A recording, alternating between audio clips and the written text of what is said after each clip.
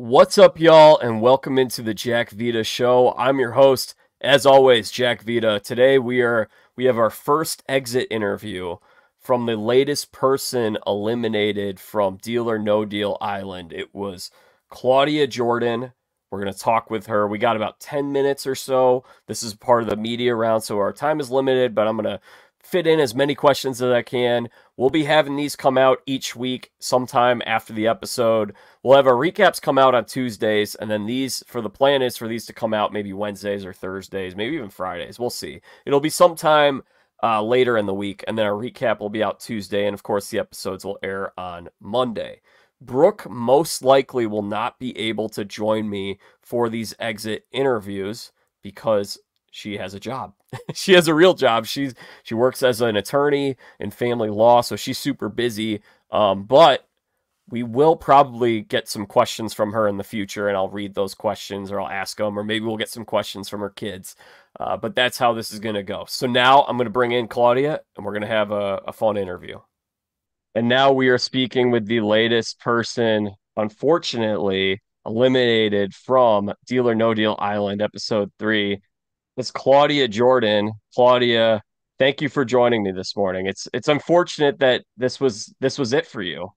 I know. I hate I couldn't give you guys more episodes of my commentary from the sidelines, calling it like it is, because don't nobody call it out like I do. I will say that. I will call you That out is true. on your BS, and I will not sugarcoat it, but it will be the truth. It's not mean if it's the truth. No, you tell it like it is. You make good TV. I was bummed that you were out early. I was hoping you'd stick around a little longer. Mm. First thing I'd like to know, speaking of, I'm glad you censored yourself with BS there. There was a lot of censoring in this episode. There were some bad words being thrown around. Can you let me know what words were used by telling me the first letter of those words? F. Okay. Okay. I Yeah, think, I F. think, yeah, I think Yeah, I and know I'm where that's like, going. don't be trying to play the little old nice, sweet old lady. Oh, I don't need help with the mud, but then you're gonna talk like that. Girl, bye. I'm not allowing it. I wouldn't allow it in real life. I'm not gonna allow it on television in front of millions of people. And I just feel like people be getting real bold when they're one-on-one with folks, but then they don't want to keep the same energy in your face because she'd still try to deny it. But that's on her. You know what I mean? Like people, the world saw what the way you behaved. I just called it out. Because I don't like people lying in my face. I don't like people. I didn't do that. I didn't target you. Yes, you did. Stop, girl. Bye, girl. Stop. So you guys all had a plan to get her out. Was Stephanie the only person that was defecting from that, or did you think there was anyone else that was not on board with that plan? Stephanie was the only person I saw defecting, but it's crazy because the way she just got amnesia on the spot was insane because she was actually one of the people that helped craft the plan. Alyssa went to her first, I believe, and told her what she was thinking. Then they came to me in the tent and told me the deal, and she was all giddy. One thing about reality that frustrates me is when things get edited out because I'm like, she was giddy, whispering in my ear, yeah, we're gonna do this. And then on the platform, I don't know. The peer pressure, girl, bye. You are so full of it right now because you were all in.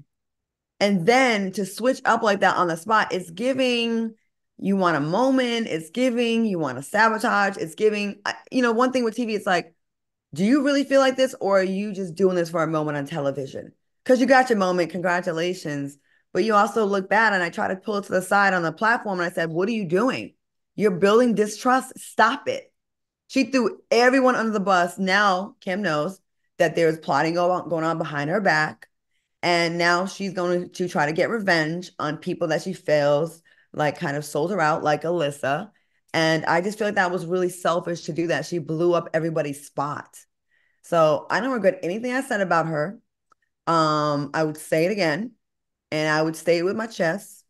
And you saw what happened last time. I spoke, and trees fell down because Mother Nature was like, "That's right, Claudia, you right." Cosign. Was that crazy? The tree was like, it fell down out of nowhere. I did my thing and I was like, it feels so good to release this because I was playing nice during the day, like not letting her know that I know. And then to just like, it is so much freedom when you know someone's being like dirty to you and you have to play nice. Like at work, I'm sure we've all had situations where you got to like be the bigger person, not say anything, hold your tongue. But when you can release, I will not say it's better than sex or chocolate, but it's pretty up there. I will say it's a close number three. That kind of release, like, yes, I don't have to be fake anymore. Would you have a? So yes, it felt amazing. How long did that confrontation last? Was that a lot longer than we saw on TV? Yeah, it was a little longer, but then I'm glad NBC kept a lot of it in. You see us pleading with Stephanie, like, girl, what are you doing? There was a lot of that. There was a lot of confusion, like, why are you doing this? It made no sense to do this. And she still was silly because she still didn't even pick Rob's case. She picked my case because I was the only one that like stood up to like man up and hey, let's just keep this things on track. You did all that to steal a middle case that wasn't even the top value. You could have kept that girl. Like you could have just like it showed the kind of it exposed her. Like you did all that to not even take Rob's case, which was like she said on the show she instantly regretted it. Well, too late, ma'am. So it made no sense to do all of that just to be average. Right. Why did you sacrifice your spot in your case? I was trying to stop the bleeding because the more Stephanie was talking, the more she was letting Kim know that there was like a little alliance against her. And before that, I don't think she knew. And I was also trying to protect Alyssa because Alyssa the night before had spent the whole night with Kim. Alyssa was really sick, and Kim and her were both in the there's like this like gazebo thing that they were in, and they were talking all night. And Alyssa is the one that let Rob and I know that Kim was talking trash about us and saying some really mean, rude stuff. And she's the one that came up with the plan. So I felt like she kind of sacrificed her relationship with Kim to let us know. So I kind of have to do her a solid and try to kind of keep it together a little bit. So I was trying to be a little protective. And I know once Kim found out about this plan, she was gonna go after Alyssa, for sure. And Alyssa's like, she don't bother nobody. She's so frail and petite, and you just want to like protect her, but she's actually a player. So stay tuned. That's all I got to say. Stay tuned, Yeah, honey. Going down have that been jump. impressed with their gameplay so far. I'm curious to know, had you won the deal or no deal game at the end, who would you have picked off? It was definitely between Kim and Stephanie, and everybody thought it was gonna be Kim, but I was gonna go for it was gonna be Stephanie because Kim is Kim. She's just trying so hard to be a villain because that's been her. She's like a reality show fanatic. Stephanie really surprised me and it kind of hurt my heart to see that girl go out like that. Like I was like, girl, like you're like a what is she? She like works in like with babies and stuff, like a mid like a midwife. What does she do? She does something with I don't babies. know. The kind of job she has is someone that's got to be very empathetic and kind and caring. So when she did that, I was like, "Are you okay? Are you okay right now?" Like, and people can justify things all they want. Oh, it's a game. Like you can't be sensitive. You still got to be human, and you shouldn't really divert too far away from who your personality is. So I was gonna surprise everyone and take out Stephanie, with the logic being Kim's in the bottom two every single week. It won't be hard for her to lose another challenge. Someone else could just take her. She'll take herself out eventually. So that's what I was thinking. You know, yeah, it would have been Stephanie all day long. What was it like being on the other side this time? Before you were one of the models and now you're one of the players. Newfound respect for the contestants. I've been watching Deal or No Deal marathons. It's been like on television. So I've been watching and I'm like, wow, like I so sympathize with the people that were on the show and they would like get upset, emotional because it is very stressful. It's extremely stressful. Like you doubt yourself. Then you also are conflicted with, but I'm a good person. I feel like the amount should be in I should win because I'm a good person. Like a lot of things go through your mind. So it was very enlightening. Like, I have a newfound respect. We think it was easy on the sidelines, but it's really hard. It's hard. Last thing I want to know, what didn't we see last night? Or actually, better question, what surprised you about what you watched last night? Was there anything that you saw that you were like, oh, interesting, I didn't know that? Or was there something that you're like, oh, I thought this would have been shown and it would have made a little more sense? I wish they would have shown how much Stephanie was involved in the plan because she really was, and it would really show the betrayal even more. But I think they showed enough where you get it. I didn't know Rob was talking trash about us being his soldiers, like we were his minions, because that certainly wasn't the way I was looking at it. And I'll be damned if I'm anyone's soldier or minion. I'll be your co-captain. But there was no, I wasn't bowing down to Rob. I never even seen Rob before in my life. I've never seen Survivor. I just saw clips of, I know Richard Hatch is from Rhode Island, and I think he won the first one. So I wasn't familiar with I wasn't intimidated by him because I didn't know his backstory.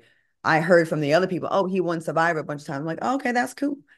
So when I saw that, I was like, oh, okay, I see you. You talking, but then again, that's what people do in the interviews on the side. Like they stir the pot, and he knows what he's doing. It's good TV, so I'm not mad at him.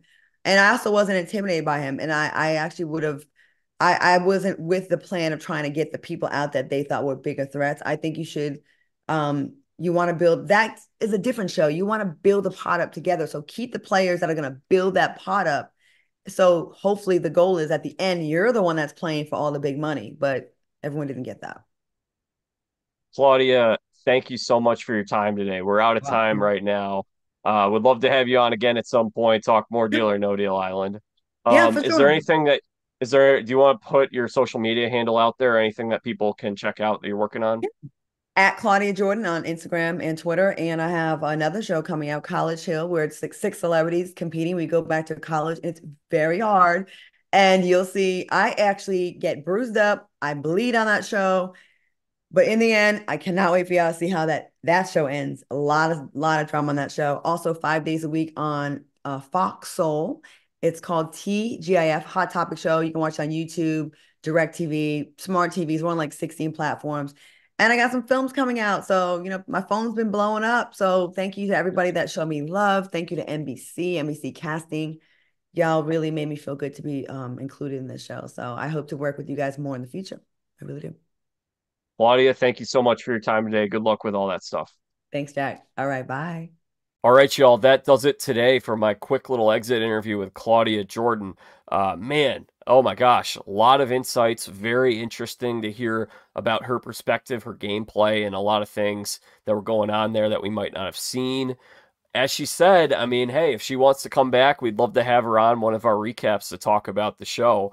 It was very fun meeting her, and it was fun watching her. Unfortunately for her, she is gone. But there are a lot of great players left in this game, so it'll be a lot of fun to follow Deal or No Deal Island as we move along. Like I said, we've got weekly recaps and exit interviews every single week, so you're going to want to hit subscribe to this channel. It's the Jack Vita Show. You can also find us on Apple Podcasts, Spotify, wherever podcasts are found. Hit subscribe here on YouTube. Leave us a comment. Let me hear your thoughts. Who do you think is going to go next? What's going to happen next week?